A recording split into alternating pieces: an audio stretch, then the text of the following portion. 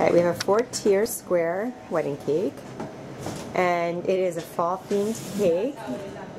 And taking a bite out of the cake is the couple's puppy. It's a Beagle doggy.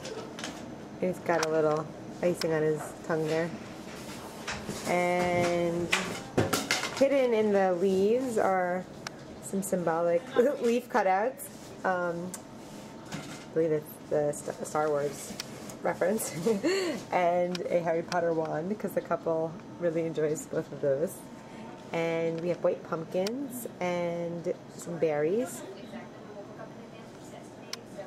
So it's kind of a fun twist on a classic cake.